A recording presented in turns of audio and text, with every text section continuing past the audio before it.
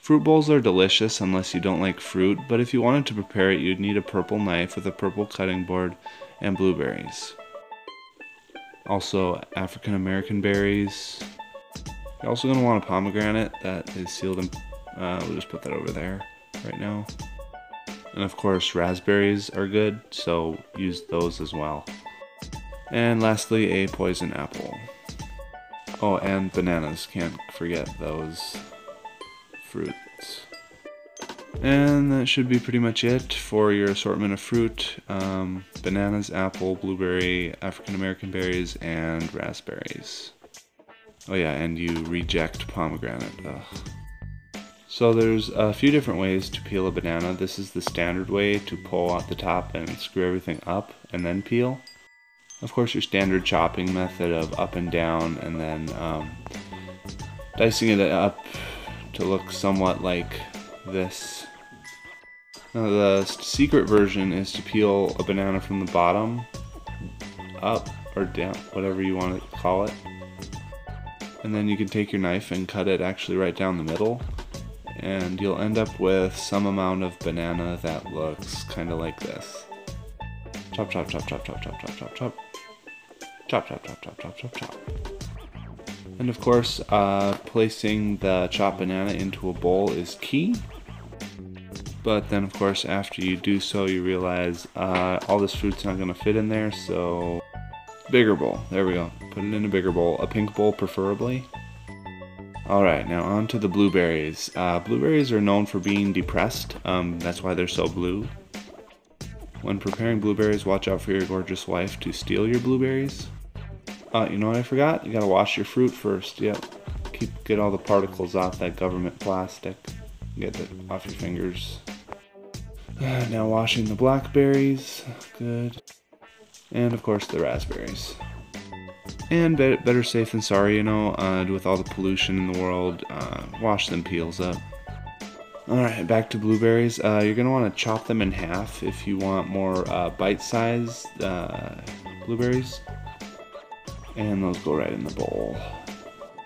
And here we are chopping up the blackberries. You can do halves, or if you're more advanced cutter, you can do quarters.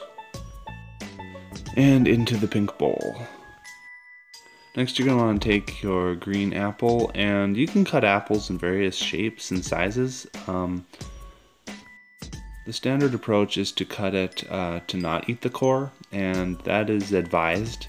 Get off, there we go. This is going to be the shape of a diamond, aka Illuminati core apple. And after you have your apple chunks, starting to cut them into French fry slices is advised as well.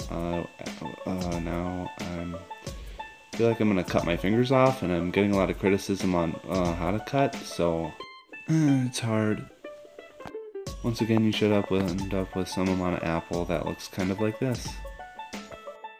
Look at it, it's a Illuminati apple core and a SpongeBob apple core.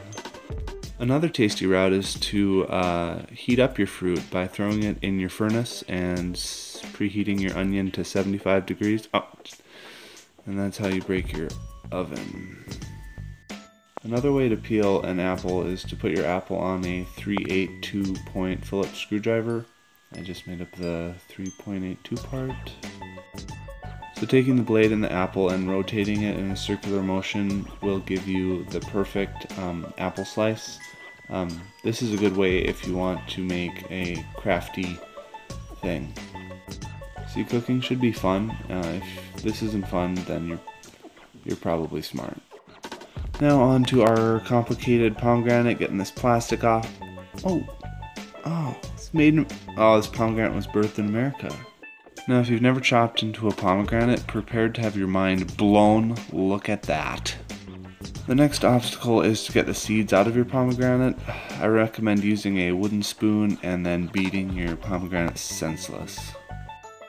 Or if you're a savage barbarian, you can rip it apart with your hands. This technique is a lot faster, so do that. Alright, now to top it off, you're going to want to put some lime juice on there. This is going to preserve the fruit's color.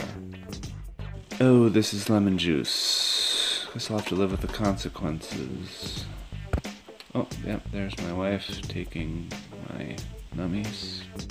Now give the good fruit a wang jangle and just, wrestle it around a little bit.